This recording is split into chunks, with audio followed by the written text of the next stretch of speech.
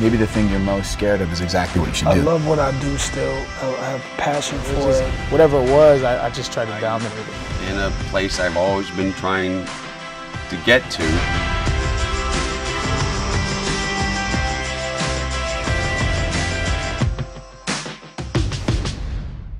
I got my first restaurant job when I was 15 years old. I was a busboy and a room service waiter. Now I'm a restaurateur, I'm a blue-collar guy, and I'm a president of a company.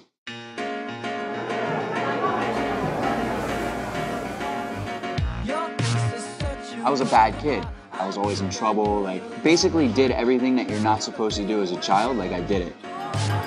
Scallop 35. For somebody like me, I didn't go to culinary school, so I don't have a college degree.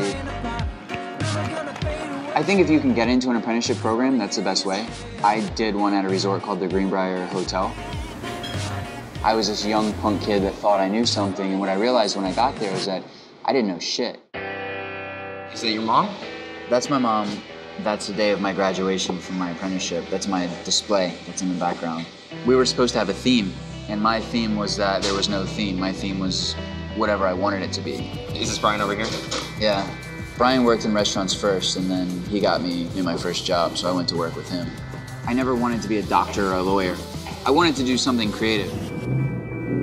I was doing my apprenticeship and had a child at 21, then I had a second child by age of 23, 24. I think that forces you to definitely push yourself a little harder. I had responsibility, I have a family, I had to take care of my children.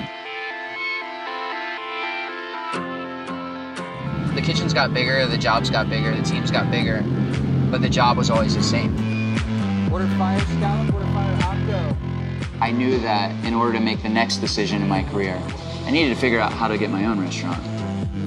My reason for doing Top Chef was because I thought it would be an easy way to win $100,000. You know the story, I win, come back, I started building a restaurant.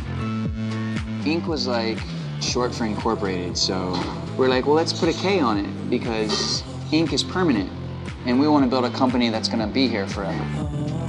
I'm running the day-to-day operations of the restaurant, collaborating with Chef Michael on the food, just running the day-to-day here. I'm proud to come here and serve this food. When I tell people that I'm the chef of Inc., they're like, oh wow, because they just think I'm some punk. We worked in Northern California, and behind the restaurant there, wild fennel branches grew all along the creek.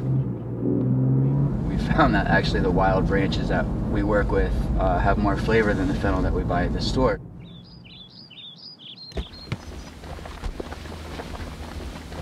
This hike was much more dramatic in your story the other day. This is LA foraging. I thought you were cliff jumping. You know, in nature, it's just there. It's not growing because it wants to get picked. It's growing because that's the only thing it knows to do. There's no way that helicopter is here for me. Put the fennel down! Cole, this is the part where you go over the fence and get the flowers.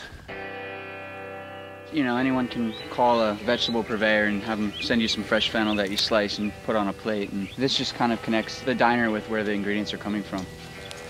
Plus, this is much more fun. Get out of here before we get arrested.